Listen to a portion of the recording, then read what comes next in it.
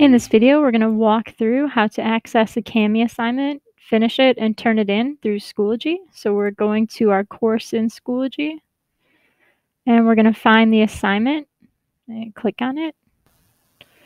So here we have our CAMI assignment. This is the PDF that's attached to the assignment, but we don't want to click on this one. We want to click on the Open Assignment with CAMI.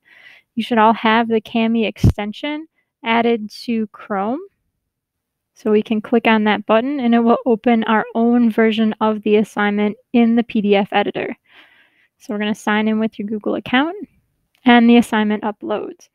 So we have our editing options here, our PDF is here. So if we wanted to add some text boxes, we can type and add it, we can move it around, whatever you need to do to finish the work. Here's the drawing pencil so you can write.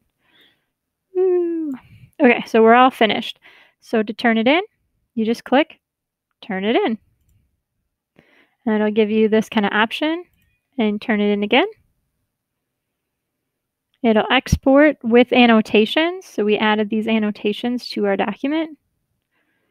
And it'll be in Schoology. So here it's uploaded this assignment that we've completed. If we needed to add a comment or a note to it, that we could. Then we're going to hit submit one more time in Schoology, and we can see that the assignment has been submitted. If you have any questions, please reach out.